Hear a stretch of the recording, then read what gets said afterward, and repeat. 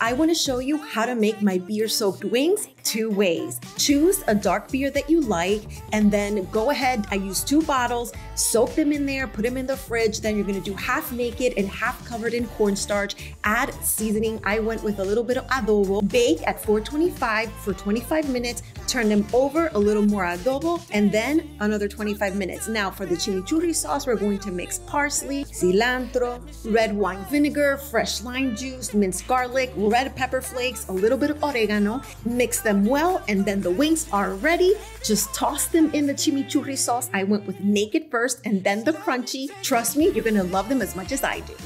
Here we go. Ooh, I bet you heard that. Crunchy. It's no freaking joke. Oh my God.